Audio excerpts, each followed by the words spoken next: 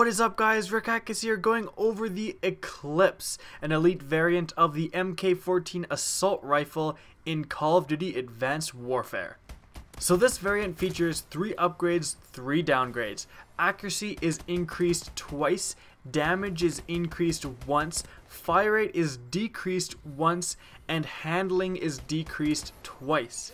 I would consider this a very good mix of increases and decreases, considering the things that are upgraded are pretty awesome, accuracy and damage, whereas the downgrades, it's not great that fire rate is downgraded, but handling is pretty useless on the MK14.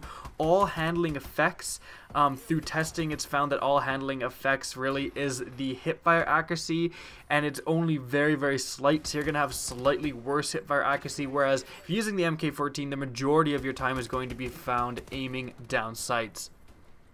Now the upgraded damage, obviously more damage is always better, that's just an obvious thing. The upgraded damage is an awesome addition. However, the accuracy upgrades, upgrading accuracy by twice is not unnoticeable. You certainly, when you're using the normal MK14, if you're trying to get extremely long range shots, you'll notice that sometimes if you aim at an enemy and just start firing, it can bounce around enough that you may miss 1 or 2 shots. You certainly do not find this with the Eclipse. The thing is a bloody laser. Like, you do not recoil at all with this double increase in accuracy.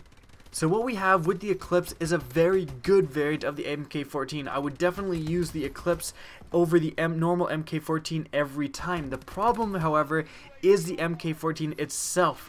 On normal core, it is like a 3 to 4 shot kill, which is terribly slow compared to most other normal fully automatic assault rifles are only going to kill in 1 bullet more. You are terribly outgunned in normal core. So I didn't have the most fun time using this in normal core, but switching over to hardcore, it was a different story. You really do notice the increase in accuracy in hardcore because you are actually able to get extreme cross map shots and kill a guy in only 1 or 2 shots. So it really does matter. Like, if you're trying to shoot a guy running across the very other end of the map, that increase in accuracy will make your first 2 shots actually land and have a better chance of killing him.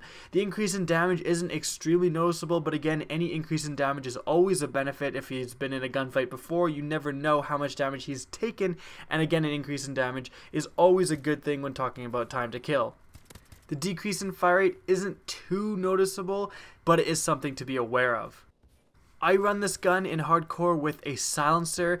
I do like to run a sight, but it's not absolutely necessary, and quick draw grip is always pretty important. I actually hadn't unlocked it at the time I was filming this, so obviously it isn't completely essential, but it is always very good to have a quick draw grip.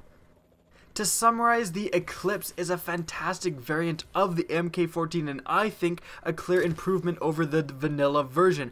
However, the MK14 itself doesn't do enough damage to be viable in normal core playlists unless you are changing your playstyle entirely to encompass the long range potential of this gun. I found a much easier time on myself simply going into the hardcore playlist where this gun is very competitive. I hope you guys enjoyed the video. Please remember to rate, comment, and subscribe for more Call of Duty Advanced Warfare content. And as always, have a good day.